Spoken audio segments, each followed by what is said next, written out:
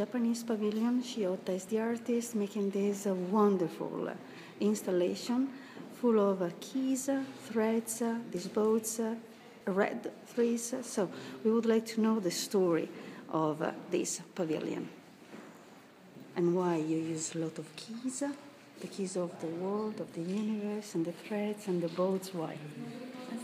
As you know, my title of my exhibition, The Key in Your Hands. The key in the hands.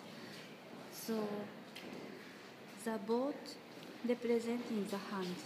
Actually, the hand is carrying 50,000 of the key. Total number of the key 180,000 of key, and I am collecting from all of the world. From all the words, how many do you remember? 180,000. So how many times did you pass? Just 1 year. 1 year. And how many kilometers of threads did you use for it? That's 400 kilometers. 400 kilometers.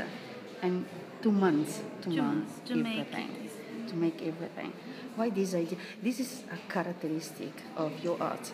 So it's threads, just creating a kind of spider net around objects. You don't focus then the object straight, as if they are behind an open curtain. Is this because this is your image of the universe that is like this? The key has a lot of meaning. Actually, if you have a key in your hand, the meaning you have a chance. The future is yours. You can use what you want and you can open door, but if you lose the key, the meaning you lose something important in your life. Okay, thank you.